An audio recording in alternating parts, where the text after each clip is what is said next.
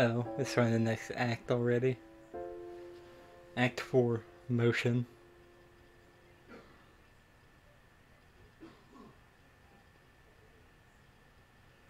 So, if I did this right, this should be a scene we didn't get. Oop, but it still starts with the alarm clock. Well, yeah, obviously you had to wake up. Let's see.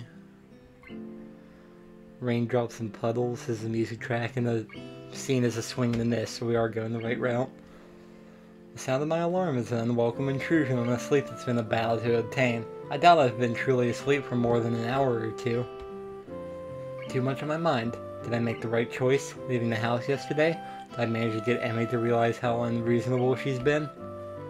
Am I ever going to manage to get her to stop being unreasonable? Emmy's mom gave me a new perspective the other day, but I'm still not sure that it's the right perspective. She was hurt when I left yesterday, too. I know that part of ending conversation is going to have to include an apology about that. Right thing to do or not, I heard her. I hurried down to the track, eager to talk to Emmy. I think I know what to say. Apologize for leaving first and go ahead from there. Unless, of course, Emmy doesn't show up. Which from the looks of things seems like it's the case. It's been about 15 minutes since I got here and there's no sign of her. She's never late, not unless she's sick, which is unlikely. She probably just doesn't want to see me right now. So she's the one avoiding us in this timeline. To take my mind off what that implies, I begin my warm-up routine and take off around the track. It clears my mind wonderfully. For the half hour I'm running, I don't think about anything but the run. However, once I've finished, and Emmy still hasn't shown up, I get a little worried. With any luck, the nurse will know where she is. If nothing else, I can see what he thinks I should do next. So, last night didn't go too well, I take it. No, it did not. Oh, this is just his theme, the I-E-I-O-U. Huh, you already know? I have my ways. It's not as if I'd missed a distinct absence of your running partner this morning, now would I? No, I suppose not. So, what happened?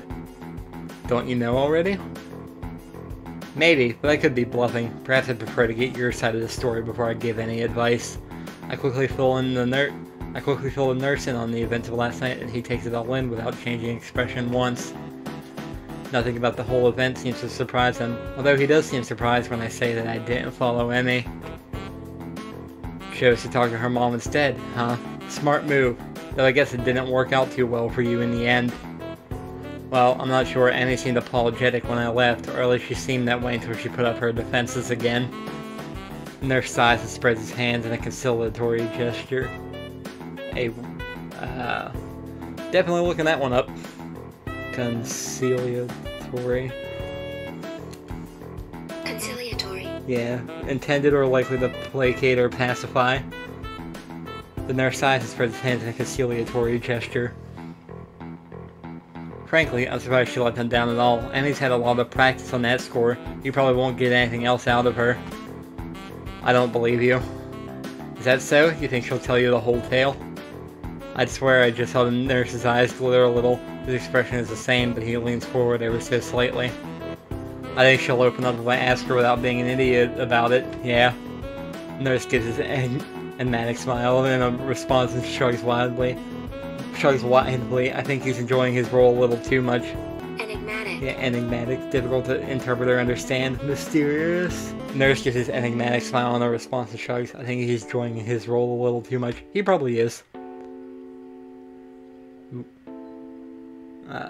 That was weird. It was frozen like a halfway thing between that. That's the real trick, isn't it? Are you sure you know the right way to approach the subject? I can guarantee that Emmy's going to try her hardest to pretend last night didn't happen. It will be painfully awkward for the both of you, but it'll also be a lot safer than trying to ask her for the whole story again. It could go worse this time. Are you ready for something like that? It sounds like a challenge, like he doesn't believe for a minute that I'd be so bold. Actually, I feel a little insulted by his lack of confidence in me.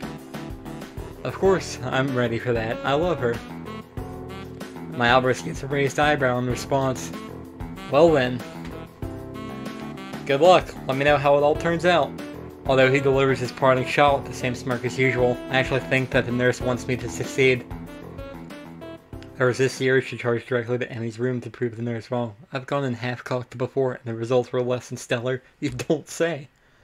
If I'm going to do this, I need to figure out exactly what I'm going to say, and how I'm going to say it. Something to think about in class. Sure enough, by the time lunch rolls around, I think I have a good enough idea of what to say. I can do this. The bell rings, and I grab my lunch and dash out the stairs, eager to be there first. I'll need to ask Rin to leave, and I'll need to... Neither of them's going to be there. Hi, Sal. Sorry I wasn't able to run with you this morning. I overslept. Somehow both Emmy and Rin had managed to get to the roof before me. Oh, that's no problem. Last night was kind of draining, I guess. Emmy's expression doesn't alter in the slightest. Yeah, sorry about that, but I've had such a weird morning since then. Oh, really? Emmy proceeds to make small talk for the rest of the time. I can barely get a word in edgewise, and soon find myself interjecting with a sort of back-and-forth dialogue that seems to have defined our early relationship. I'm not going to get anywhere on this problem during lunch, obviously. I can respect that. Emmy obviously doesn't want to accidentally pull Rin into things, and that's fine. Not that I think Rin would notice, but I can at least respect that sort of rationale.